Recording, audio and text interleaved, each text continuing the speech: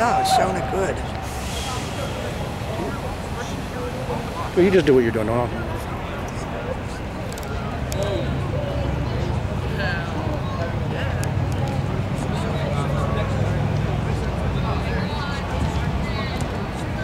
This is the police officers giving us a hard time.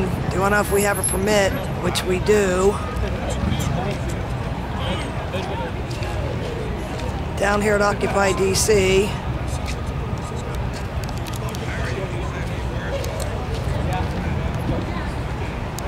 Oh, we still have a mic.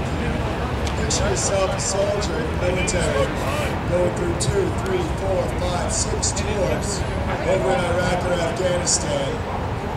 And you don't dare say you have PTSD, because if you say it while you're over there, guess what? That's where they'll keep you. So you keep your mouth shut, you make it back home, then you go to the VA.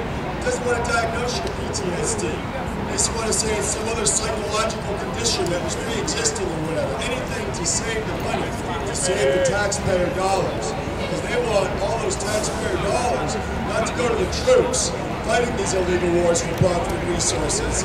They want the money to go to Halliburton, Lockheed Martin, Raytheon, Northrop Grumman, and all the other people profiteering off this war.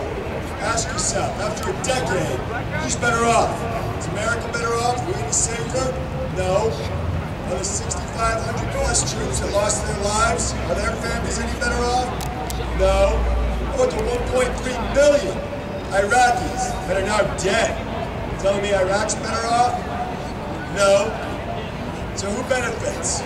Nothing but a few people making a shitload of money, billions upon billions of dollars coming out of taxpayer pockets to fight illegal wars that more and more people are quickly coming to the realization were based completely on lies. No more.